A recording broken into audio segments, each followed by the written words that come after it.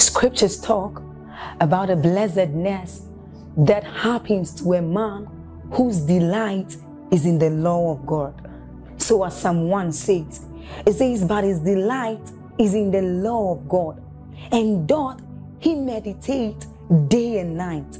He says that that man is like a tree planted by the rivers of water, whose leaves do not wither, and who bears fruit in every season. As you're about listening to this message, we believe that your life is going to be like that man planted by the rivers of water. Your leaves are forever going to bear. And we know that your season will not pass by. You will forever shine and you will forever bear fruit. We have a lot of content to share with you. So we would entreat you to subscribe to this channel, as well as like us. Hit that notification bell to receive more updates from us, because we know that whatever content here is going to set you on course at every time. It's going to make you attain whatever stature that Christ wants you to attain. Thank you. Hallelujah. We started in the first service discussing James 1 verse 17. Please do well to get the teaching. The Bible says every good gift and every perfect gift, James 1 and verse 17, tells us that it comes from above and comes down from the Father. So I took out time in the first service to teach on the fatherhood of God. The consciousness of the fatherhood of God takes away fear from our lives, takes away doubt as to whether it is God's desire to lift us, it is God's desire to bless us, it is God's desire to advance us. The consciousness of the fatherhood of God gives you confidence. Hallelujah. And I did say that the word Abba means source, it means sustainer, and it also means defender.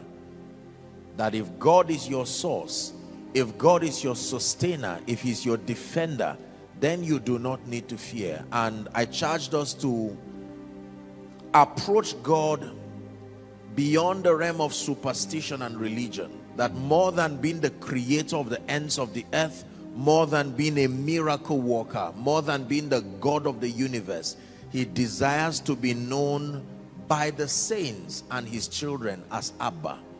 And that the hallmark of fatherhood is not having children, is not procreation, is the responsibility that is expressed through benevolence. The ease to give, the ease to release is God's idea of fatherhood. If ye being evil know how to give good gifts. So a true father is a giver, not just a procreator, a giver.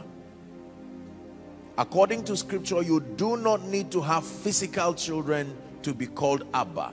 The moment you have it in your heart that you are a giver, you are father.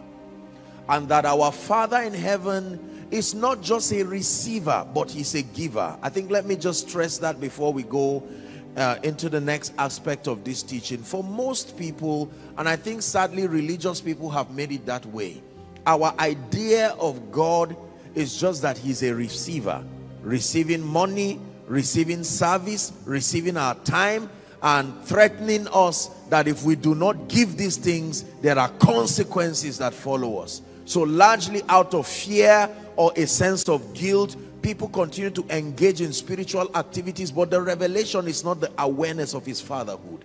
The revelation is fear of some sort. The Bible says it is more blessed to give than to receive. And so if it is true that God is a father, it means that no one should outgive him. He should be the giver of all good things. And we prayed and obtained grace from the Lord. Hallelujah. The next revelation, very quickly for this service, and then we'll pray. The next revelation that governs the manifestation of good things, the manifestation of the goodness. By the way, let me say this. The goodness of God is a dimension of his glory. Remember when he told Moses, said to see his glory, he made a request that I may see your glory. And the reply that came from God was that I will let my goodness, I will cover you, and I will give you an opportunity to see my goodness. So the goodness of God is an aspect of his glory, and you have not really experienced the fullness of God's glory if all you have seen is his light, you've fallen down and stood up and all of that. If that's all you have seen, you've not seen the fullness of God. There is a dimension of God's glory that must be revealed as his goodness. In fact, here's what the Bible says: oh, taste and see. Not just that the Lord is powerful, you can taste and see that the Lord is good. Jesus, you are so good to me in all circumstances, in all circumstances. Oh, Jesus, you are so good to me in all circumstances, in all circumstances. Oh.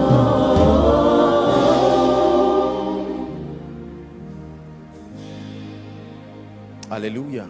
The goodness of God revealed in the life of the saints, the quality of benevolence, the quality of bringing joy to the saints, bringing joy to the children of God by making sure. Did you know, look at me, you do not need things to happen in your life to be joyful. You can be joyful even in the midst of the storms. Count it all joy, my brethren, he said, when you face diverse temptations. However, you need things to be given to you so that your joy will be complete. He says, hitherto you have not asked for anything, Jesus said. He said, ask and you will receive, that your joy may be full. You cannot have the fullness of joy until you taste of the goodness of God. It is true that you can have joy in the midst of storms. It is true that you can have joy in the midst of nothing, but you can never experience the fullness of joy until that dimension of God called his goodness is revealed in your life. Turn it into a prayer in 1 minute. Lord, show me your goodness. In the land of the living, show me your goodness. Show me your goodness. Give me a revelation of your goodness.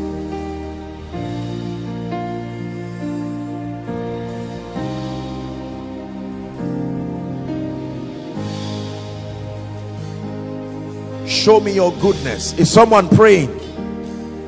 Remember, it is those who ask that receive. Lord, I remain joyful in the midst of my situations and circumstances. However, I need the fullness of joy in this season. The fullness of joy in this season. Dependable, dependable God. Are you praying? It doesn't matter what comes my way, you are still God. Intentional, say. Intentional, intentional God. Here's the part I want you to prophesy into your life. That everything is working out for my good. Dependable God, one more time. Dependable, dependable God. It doesn't matter what comes my way, you are still God. Intentional, intentional God. Everything is working out for my good. You are good. You are good. Jesus. You are good. You are good. You are good. Jesus. You are good. Jesus, you are so good to me. In all circumstances. In all circumstances. Oh, you are so good to me. In all circumstances, in all circumstances.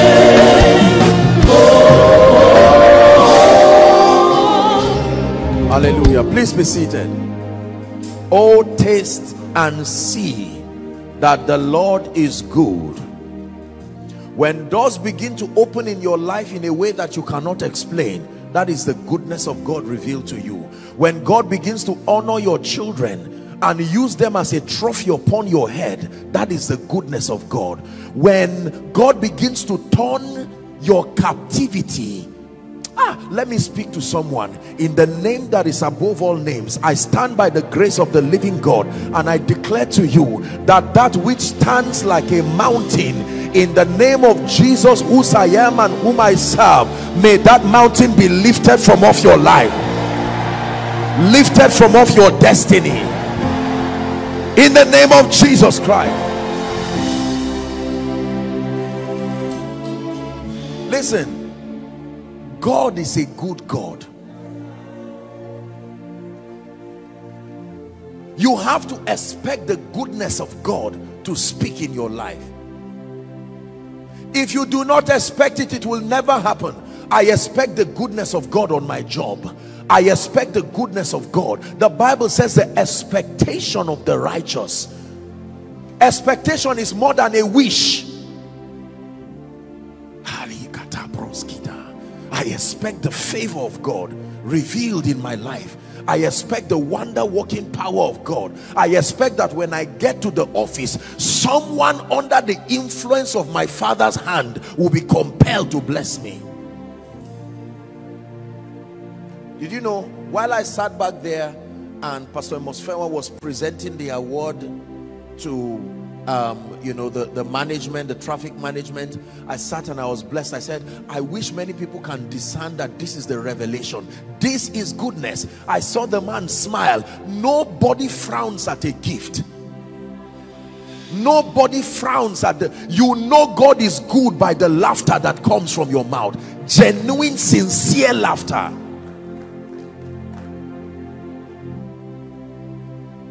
Herein is my Father glorified, the Bible says, when ye bear much fruit. The goodness of God. Did you know it is even the goodness of God that leads men to repentance? The goodness of God is that powerful. When Peter in John 21, Peter attempted catching fish.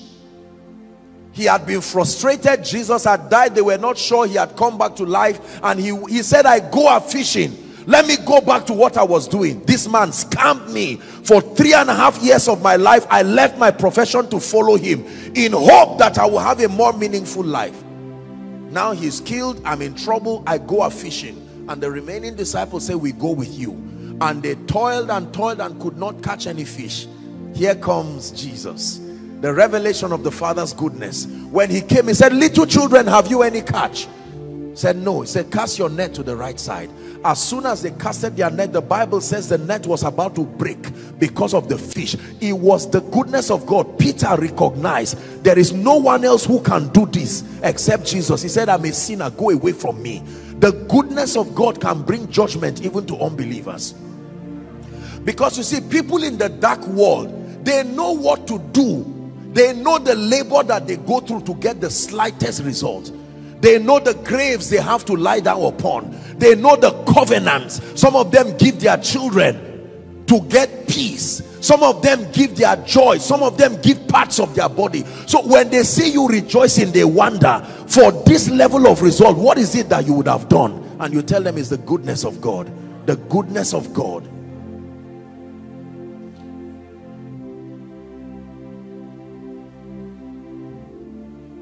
You are so good to me. You are so good. We'll never settle for less. We know there's more that's found in you. Get tired of your current level. And we will never settle for less. When we know there's more that's found in you. It's in you, Lord. is in you, Lord. We know there's more that's found in you. Say after me, in the name of Jesus. Please shout it. Say, in the name of Jesus, I expect to see and experience the goodness of God every day of my life. Turn it into a prayer. I expect. Someone pray. You will marvel and wonder at what God does in your life as a result of this. Please pray. Please pray.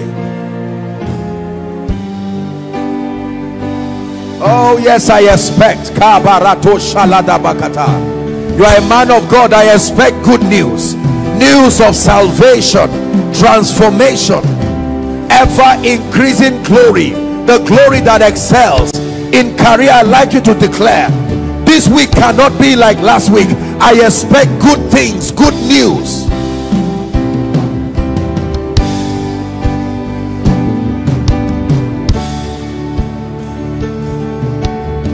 Hallelujah. Look up, please. The Bible talks about a man who was crippled at Gate Beautiful, and that every time the apostles alongside others would go to pray, and the man would just sit there watching. And then one time he made up his mind that he was tired of that situation, and while he saw the apostles on their way at the hour of prayer, the Bible says that he was begging for alms. Are we together now? And Peter and John looked at him and he said, look at us. And the Bible says he looked expecting to receive. Expecting. I expect favor. I expect great people to talk about me. I expect my name to be mentioned to the ears of my destiny helpers. It's an expectation. I expect that nothing good about my life will be hidden. I expect visibility for my products. You are a businessman. Don't sit down there and be quiet and hope that things will happen. I expect visibility.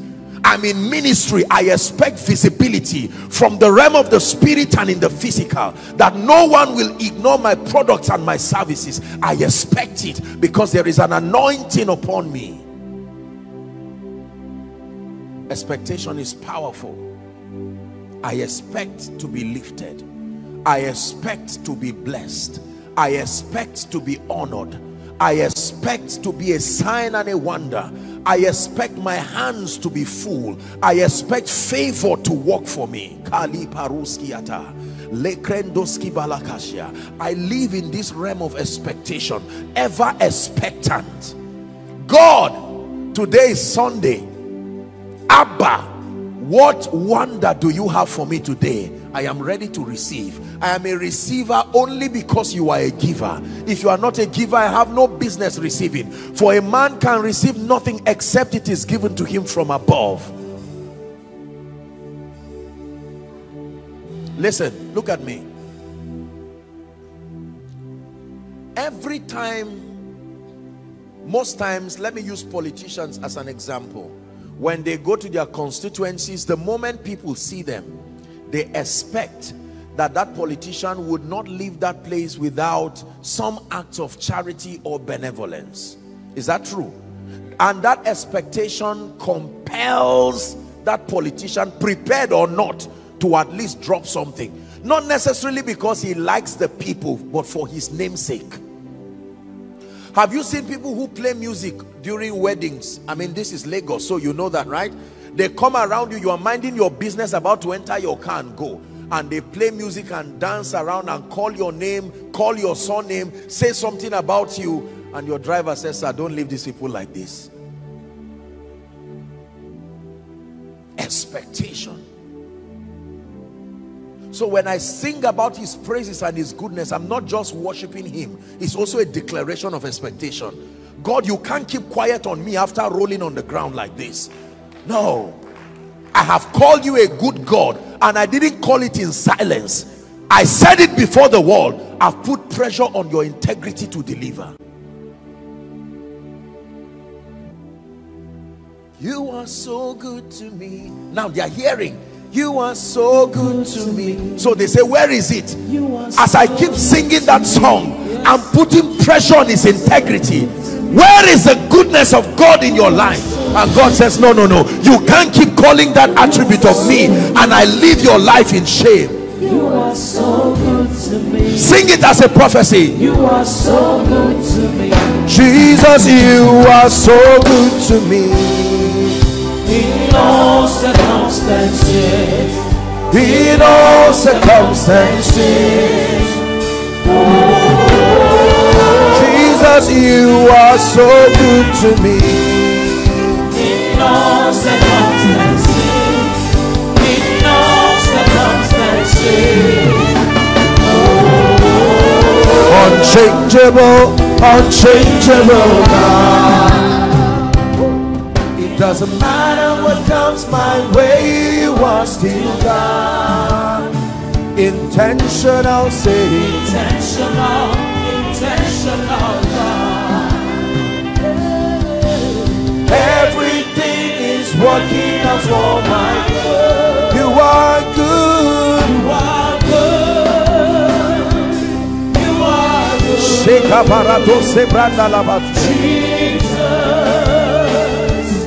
you are good. you are good. You are good.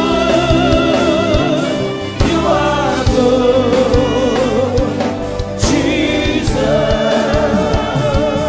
you are good. Jesus, you are so good to me. In all circumstances. In all circumstances. Oh, oh,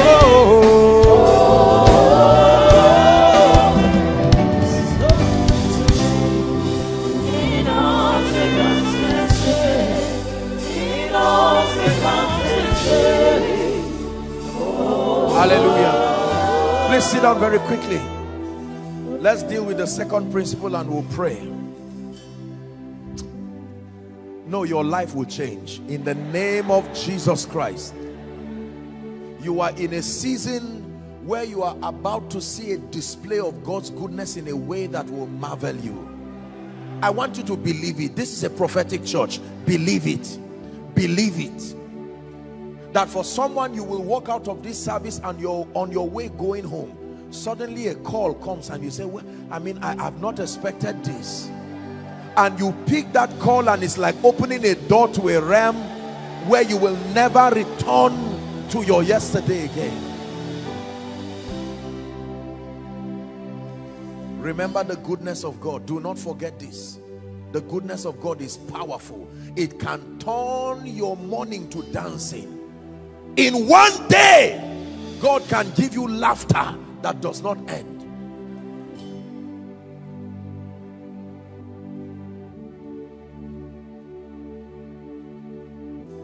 That you can step into prepared blessings. Listen, there are times that God will send rain on your farm and then after 4 months you will yield a harvest.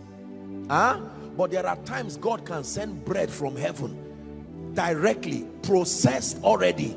It's called prepared blessings. He is still the doer of all. Whether he sends rain to your farm or gives you manna directly, it is still God. And he can send both the rain and manna, because there are times the urgency in your life does not allow the time before the plants will grow. You need manna directly from heaven.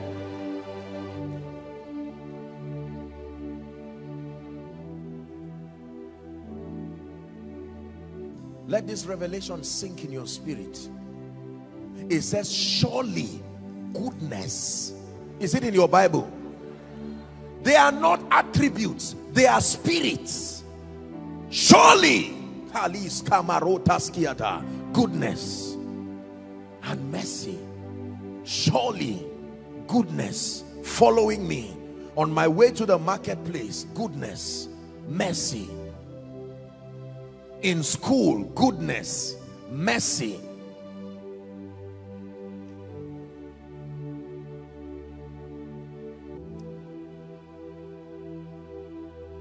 Dearly beloved, I hope you were blessed by this message. Do not keep the video to yourself. Share to as many as you can to help them bless. Check our homepage for more of our messages. Subscribe to the channel, comment on it, like it. See you on our next video. Bye.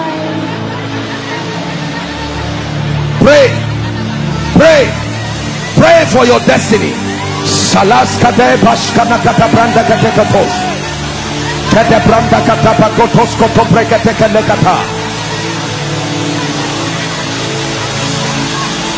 The phase of development. Lord, grant me the discipline